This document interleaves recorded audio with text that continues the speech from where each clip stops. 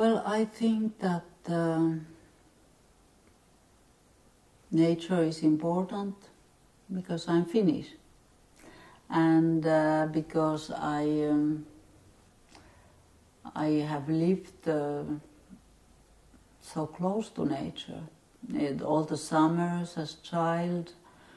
which is so important part of our identity then, is that I spent in big forests and after rain and during rain, and the lake and the water and the sweet water and the salty water,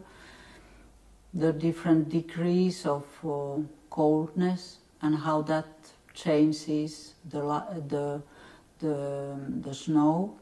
when it's very cold, how it changes the acoustics in the places we live in, the very dramatic changes of light during the year in Finland, for example. So I think it's very natural that I'm sensitive to all that, because it has affected my life so much. So I think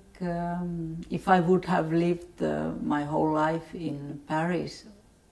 where I have now lived for a long time, my music would be very different.